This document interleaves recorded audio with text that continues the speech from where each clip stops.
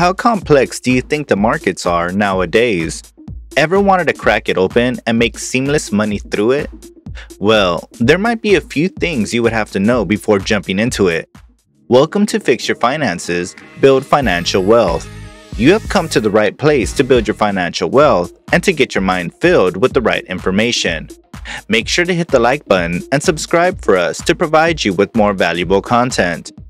What we have for you on the table today is everything about market liquidity, inflation, and financial system as described by Cathie Wood. We would be learning about monetary policies, fiscal policies, and some economic and market indicators to ascertain a few troubles that the markets might have to face at the moment.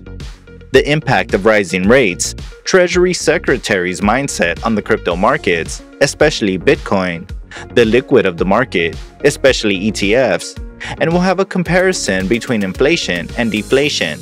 We will also look deeply into the comments by Thomas Peterfie, chairman of Interactive Brokers. Let us start with the monetary policies. After Federal Reserve's chairman, Jerome Powell, made a testimony last month in front of Congress, it can be deciphered that the Federal Reserve is supportive as a result of which we see the M2 growing all the way up to mid-20s with a very rapid rate of growth. The monetary policy is very supportive and has certainly reaped out the benefits that we wanted it to reap. The chairman has also clarified the focus they have with this step being taken. The first one being full employment and the second one being inflation above 2%. Neither one among them has been achieved yet, but the policy that has been put is pretty supportive of the future events. The aim is to have the inflationary levels above 2% consistently, which yet hovers in between 1.5 and 2. So having a consistent 2% is another major task that has been put forth through this policy. This inflation is calculated year-over-year basis. All these events indicate that the Federal Reserves may probably not tighten up in the coming few days or weeks. However, this might be the case for markets themselves. A few other indicators of changes in the Federal Reserves in terms of tightening up of the monetary policy were also noticed. The prices of commodities have been skyrocketing, especially that of copper and that relative gold. Currently, the dollar is going down and housing prices are going up at a double-digit rate. A lot of action has been noticed in the cryptocurrency space with the new coin, named Dogecoin, completely revolutionizing how people looked at cryptocurrencies in the past. As she spoke about fiscal policy, she thanked the budget reconciliation as we probably will be getting a package in the 1.7 trillion to 1.9 trillion ranges. The set amount does not include the $15 minimum wage that was originally in the bill. If this amount is also included in the set amount, the total amount will then shoot all the way up to $3 to $4 trillion infrastructure. During the Kennedy and Johnson presidencies, there was a very famous story of gun and butter.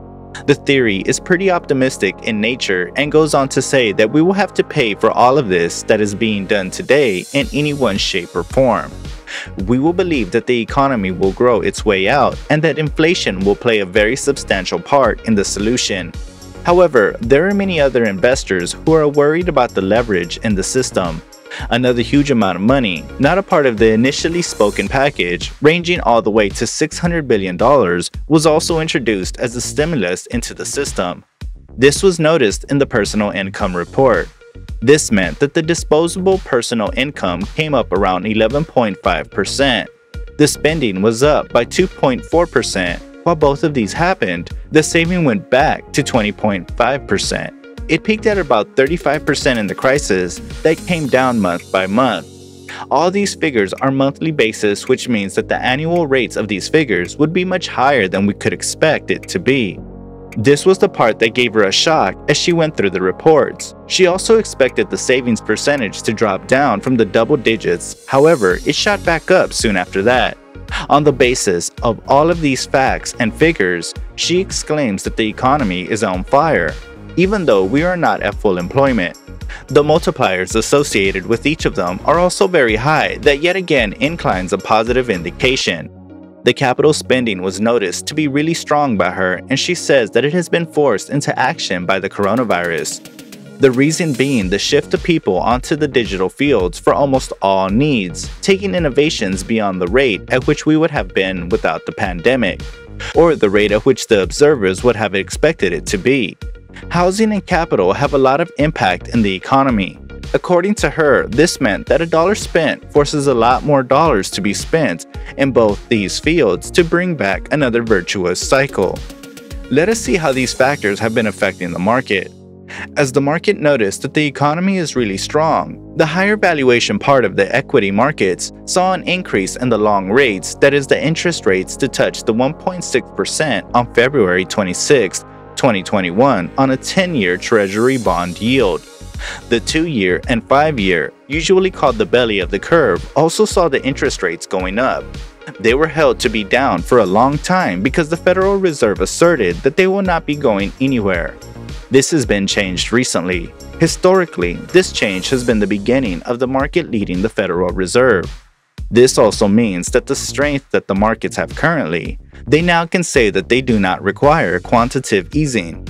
Cathie thinks that this move could most certainly be on its way and reminds her of the late 2016 and early 2017 when quantitative easing was on its way out, with the Federal Reserve going to raise the interest rates. This made the market very nervous because after President Trump won the election, the odds of a cyclical burst increased as he promised to cut taxes. The equity market pretty much had the same nervousness as they heard about the interest rates going up. After the election of President Trump, the stocks took off as a response to this idea of the economy developing ahead of time, resulting into the value stocks taking off. The energy stocks are up by almost 27%, while the financial stocks are up by 11%. These are good indications for the market and promising for the investors. Regarding cryptocurrency, Cathie points out, as it was held by the higher-ups, how speculative Bitcoin is and how the same is unsustainable in the market. They also claim that it helps elicit activity and encourages the same, and so forth. Cathie says that she is not sure why she said this and believes that she does not understand the crypto space. Cathie was bold enough to clarify that this isn't what the higher-up does in fact, and also understands that she is responding to a movement in price that has been very rapid, somewhere around 5-fold since the end of the third quarter, making it really extreme. She referred to a white paper on mining by Yassin Al-Mandra, where there is a comparison between the energy used by Bitcoin compared to the total energy required to mine gold. The energy requirement for Bitcoin, that is also considered to be digital gold, is a fraction of how much it takes to mine gold through the conventional methods that we have been using for ages. Going a bit broader, the Bitcoin blockchain and also the other blockchain will bring in much more rapid settlement of trades and transactions. This means that this will bring down the energy consumption even more. As we all know about Dogecoin, that has already achieved this milestone of confirming transactions much faster than others. We can be speculative of the time and energy that we will be saving in future as we progress through the crypto space. The nominal growth of the economy must be around 4 to 5%. That is the normalized rate needs to advance further. She says that we have never been able to get through these numbers and advance out further, that is setting us back in the market. However, if the normalized growth rate was around 2 to 3%, through the same analysis, she says that there should be serious valuation support, especially for companies that are able to grow very rapidly during the next few years. Another very interesting thing that Cathie mentioned was that she does not think people would believe what she said until the time is tested and proven. This means that there are possibilities for the 10-year treasury yield to move to the required 3% and then fail because of the notion that nominal growth in the economy is closer to the 2 to 3% range. The reason for this is that there are major deflationary forces evolving in the global economy.